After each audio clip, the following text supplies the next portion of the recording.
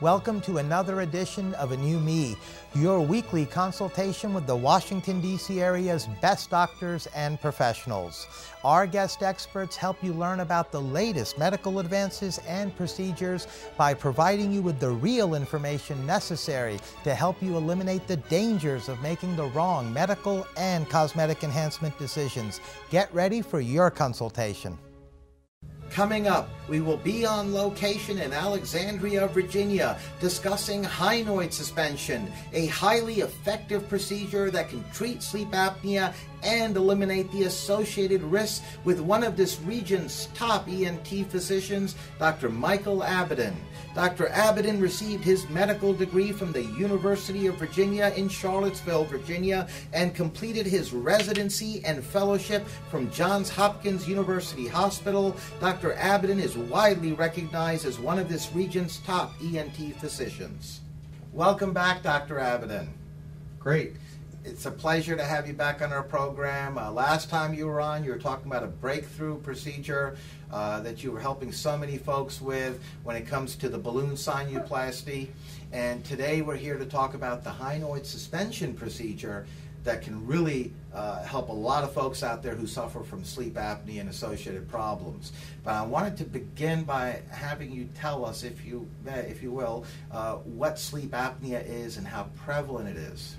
Well, obstructive sleep apnea is the cessation of breathing, technically for 10 seconds, and it disrupts patient's sleep. Now, it's a little bit more, it's more sleep-disordered breathing, technically, but there are different problems with breathing. There are people that stop for longer periods of time, or their oxygen desaturation goes lower. But without being too technical, anything that will disrupt your sleep will disrupt your health. Yes. That can be diabetes, hypertension, weight gain, all sorts of issues. Yes. We've all heard about how common this problem is. I mean, millions of folks out there suffer from it. We are always, NFL fans know Reggie White, years back, Hall of Fame NFL defensive end from the Philadelphia Eagles, died of that. I'll tell you a quick story, and I don't know if they'll make this in, but I'll tell you a quick story. I operated on a guy, and Christmas Eve several years ago, saw him in the office, yes. Christmas Eve. And I told him that he will played with or played against somebody who will die from sleep apnea. And that night, Reggie White died. Oh, my. And he had played with him for years. Oh, my goodness. And you just said that to him earlier in the day. And because I spent many years earlier in my career kind of trying to ring the bell and convince people that it was a problem. Yeah. So it's funny how we always fight the last war. That's right. I'm like, it is a problem. And people are like, of course it's a problem. And I'm like, oh, I don't have to do that anymore. Yeah, because now it's on the map in the media, and everyone's very, very well aware of it, even though they should have been much sooner. Like you were when you were letting people know about it, because a lot of folks, unfortunately and tragically, can die from it. Absolutely. And that's just one example. So I wanted to ask you, how does a person out there who's watching right now know if they're suffering from sleep apnea as opposed to some other sleep disorder? Well, there's some data that bed partners are not necessarily the best indicators of how severe or whether or not people have apnea. But certainly some of the hallmarks are fatigue, loud snoring, but it can be things, subtle things like change in personality, weight gain. And so if somebody's having a myriad of problems and they approach their doctor and they're not sleeping well, and so if you ask them a lot of questions, sometimes you won't get to the heart of it. If you ask them, are you sleeping well? And then they'll say no. Yes. And that gets brings you home the easiest. I got you. No, that's certainly helpful. And what would you say are some of the typical symptoms of sleep apnea? They're daytime fatigue, morning headaches, difficulty with concentration and short-term memory. Those are some of the bigger ones. And what would you say are some of the associated risks with it? Well, that's another problem that's being widely recognized now. People that have jobs that lend themselves to automatic behavior, like driving a long-haul trucker, a lot of times what they'll do is they'll have fatigue and not even realize they're fatigued. And then they'll engage in an automatic behavior before they actually realize what they're doing and before they kind of come to, and sometimes it's too late. Yes. So a lot of industrial accidents. Yes. And what would you say are some of the treatment options that are available for this? There are some very non-invasive dental appliances and procedures, and you wear something in your mouth at night. Those can be helpful.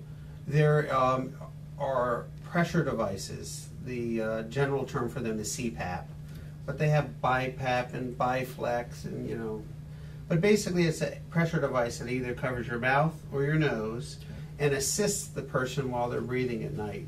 And how effective are those treatments right there? They're very effective, but not for everybody. Yeah. Some people don't respond to them, and some people just can't stand to wear them, and some people it disrupts their sleep almost as much as the apnea does. Yes. But when it works, it can be very effective.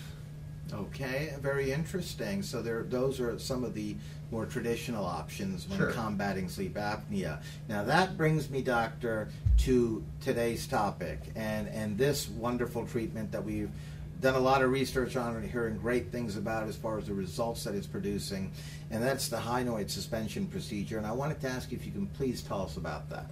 Yes.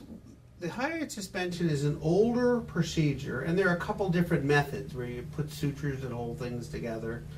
And there are different techniques that were involved that weren't quite as effective. And it's born out of the fact that the other procedures tend to be throat-based procedures where you take tonsils and soft palate. And those procedures tend to be very painful. People take a week off work and are very uncomfortable. And they're not all that effective. So you have something that's very uncomfortable and isn't all that effective. Yes. So I started working years ago on modifying the hyoid suspension, making 2 very small incisions, in keeping with the last topic that we talked about, trying to make things painless and as possible and as minimally invasive. And so what the procedure that's different than some of the traditional ones is 2 little incisions, not a lot of tissue trauma, and then not cutting any of the muscles, and forcefully pulling the whole kind of throat apparatus forward. And that's what the video shows. And what that does is then opens people's airways so that air comes down and they breathe better. The interesting phenomena is people will say they feel better breathing sometimes that day, sometimes the next day, from the hyoid, something we never got from the throat-based procedures. Very interesting. And speaking of the hyoid procedure, we actually have a couple of patients we're now going to meet. Let's hear what the results have been on them. We're now going to meet Joe and John, who are patients of Dr. Abidin's. Welcome, Joe. It's great to have you on our program. Hi, how are you? It's good to be here. All right. Let me just start right off, if I may, by asking you, Joe, what brought you to Dr. Abidin? Well, I have severe sleep apnea. I have had many years of lack of sleep, broken sleep, and I came in, my wife came in for another procedure, and he recommended that I come in because she told him about my snoring, my severe snoring. Oh my goodness, so that's been afflicting you, as you just touched on, for quite some time. Absolutely. And not only interrupting sleep, which makes it a tough day the following day, right? Without a good sleep. It absolutely does. Not getting sleep affects my energy level. I like to work out, I like to play with my kids.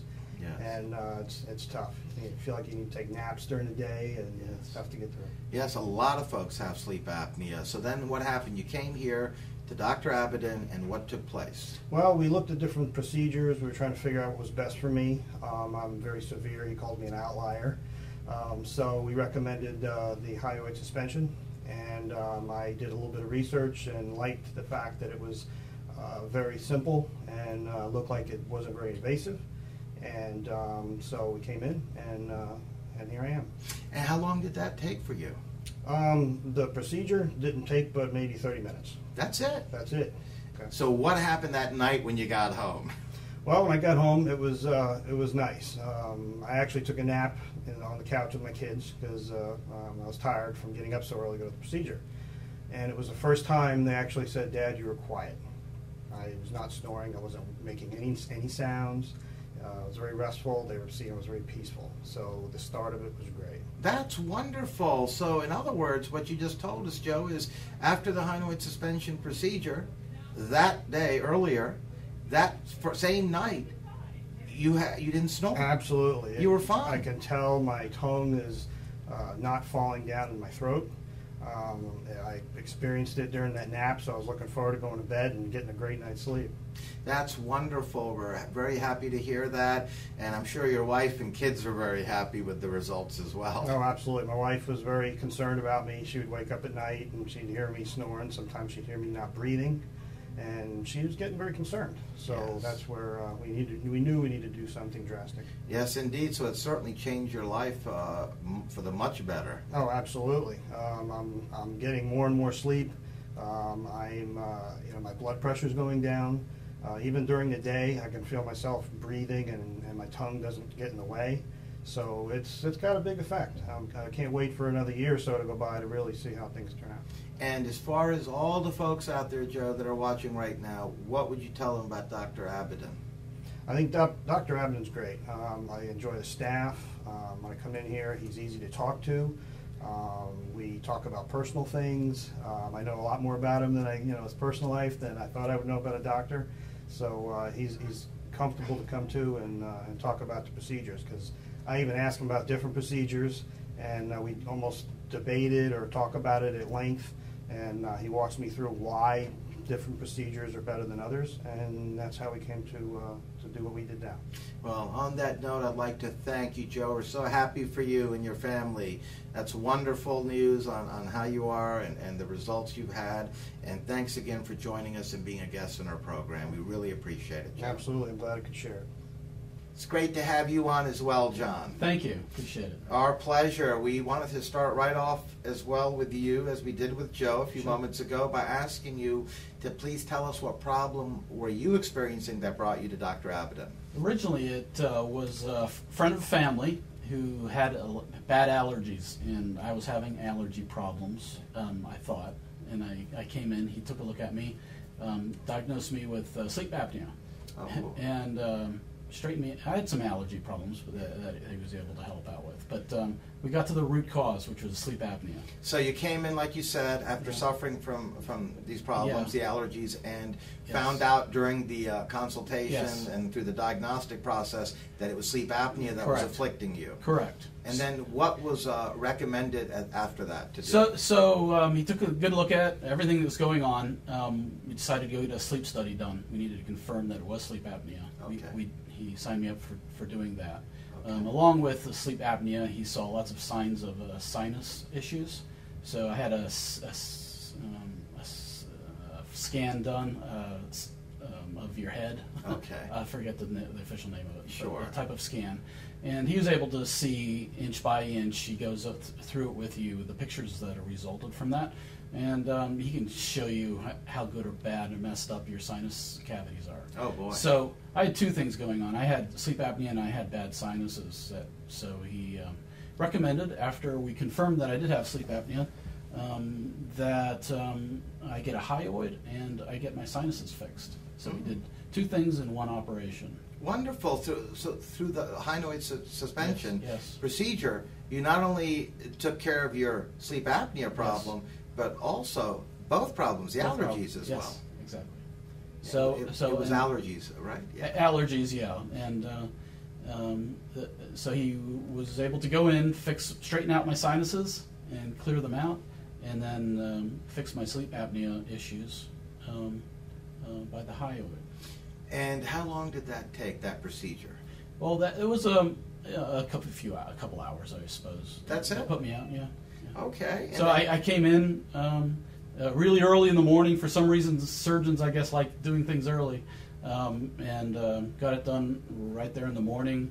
Woke up and went home. Wonderful. So, yeah. Did you have to have somebody take you home, or were you able to drive? Yeah, my wife. My wife. Oh, good. Took the day off and took me home. And how do you feel today? Perfect. I've lost like 20 pounds. I have tons of energy when I wake up. Before seeing Dr. Abidin, I'd wake up and was tired. It was a horrible feeling, and I was tired all day long. Wow, so it's radically changed your life. You've got the energy back, you're getting a good night's sleep. Yes. I'm sure your wife's happy. Yes, yes. That's wonderful. And on that note, before I let you go, I wanted to ask you, John, what would you tell all the folks out there that are watching? Don't be scared of this. If you, I didn't want to do this mask thing, and I've heard horrible things about it, and it's not for me because I travel a lot, and I don't want to be carrying around this machine to help you sleep. So, finding out that there was another option out there was perfect for me. Which you had done here with Yes. Dr. Abidin, the Yes. Hyoid Suspension. Yes. And it only took a couple hours. Yeah, and you were all done. that's left of it is just a little tiny scar on your chin here. So That's it? That's it. Can't even notice it. Yeah, don't really notice it. But look how it's improved your life, Yes, right? and I've gotten tons of energy, and I can work out now, and lost 20 pounds. So I feel like a younger guy. Well, that's great, John. On that note, we'd like to thank you for joining us, sharing your experience Sure. as well. Thank you. Appreciate it. We're now back with the good doctor. Dr. Abidin, I must say, Joe and John, very pleased with the results. The Hyoid Suspension procedure has done wonders for both of them and certainly have knocked out the sleep apnea issues. Their spouses are much happier, not to mention they have a lot more energy and their life back.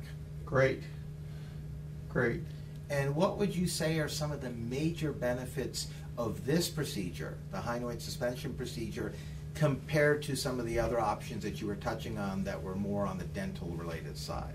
Well, one of the things that we had while we were performing these procedures throughout the history of it, and I sometimes apologize for being older than I look, but when we were doing this 20 years ago, one of the problems is we couldn't cure everybody, and that's more like Joe's story. He had some traditional oral-based surgery and was not cured.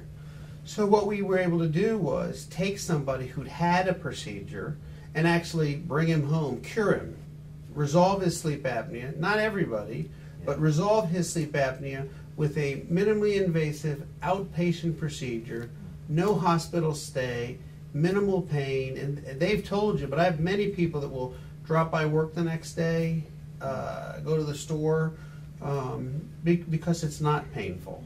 That's wonderful, doctor. And I would think because it's so minimally invasive, a lot simpler, you simplify everything, no pain, and it takes a much shorter amount of time to get it done on each patient. I would think it's also less expensive than the traditional options. Oh, sure. Well, there's all the other costs that are associated with both medical and the social costs. They don't have to have somebody stay home for several days with them, and they don't have to have pain, get an IV in the emergency room, require injections of pain medicine, and all of those issues. The other patient is interesting because this is my current area of study, and I'm very excited about this. He had sleep apnea, which is what I call in the low severe range. Okay. So it's in the severe range, but it's not severe, severe, severe. And I was able to cure him with a nasal-based procedure and a hyoid suspension. Now again, it's not everybody, but it sure is wonderful for me to be able to cure somebody of their apnea with a fairly non-invasive procedure. Yes, indeed. No, it's the benefits speak for themselves. Joe and John are just a couple of the many, many patients that have greatly benefited from the Hyoid Suspension procedure that we're so happy to have on you today discussing and educating us about. Now, I wanted to ask you another question related to this procedure, and that is, are the results that we've been hearing about and seeing permanent? Well, that's a good question. Any device that you put in a body will have a lifetime, and I had a discussion with a very famous sleep doctor about this, and so I have hyoid suspensions done the method that I'm doing now, certainly many of them 4 and 5 years out.